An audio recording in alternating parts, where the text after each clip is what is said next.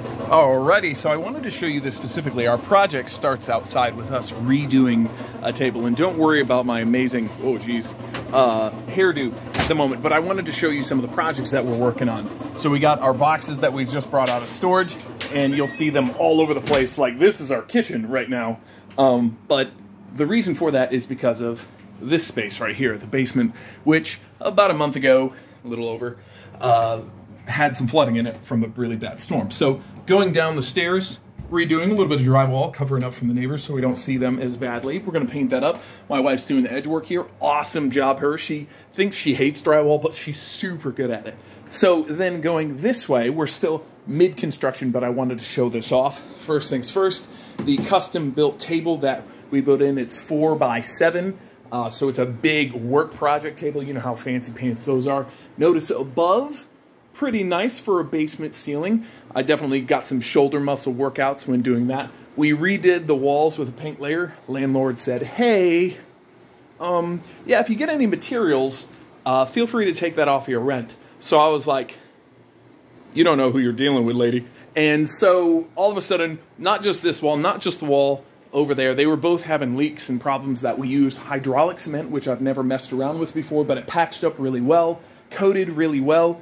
Couple of coats on this, different style of paint on the ceiling, couple of like damp spots, we're getting some mold in them, so we took care of that. Rearranged some lighting. It's always great to have lighting like over your completely disorganized like toolboxes that you put together for projects and things. Got a little organized. Thank you, Regina. You're an awesome person, and you love your organization. Have a little workout station in process. My brother gave me some dumbbells back there. Even got some Gold's Gym sort of thing. So it's going to be a multi-function space. We got storage galore. Look at these friggin' shelves. Man, super nice. Between that, the lights that we're installing up here so we can shoot videos potentially in the future, post them up online for our little small business that we have. It's going to be a super functional space.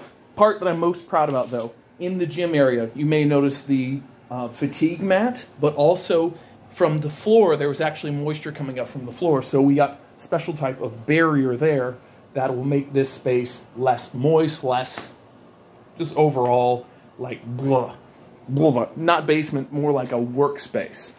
Finally, took one other project that I want to show you, just little things that are eating up days. Yes, storage, but finally, all of the supplies that I'll be using for the other things that I put together up and off the floor. Super important in the basement that used to be really, really wet downstairs. A couple other things I won't bore you about, but it's feeling strong. It's feeling good down here. Back to the 4x7 giant table in the middle of the room that like everything like circulates around. It's super fun. Wanted to brag, wanted to show that off a little bit. That's a terrible muscle.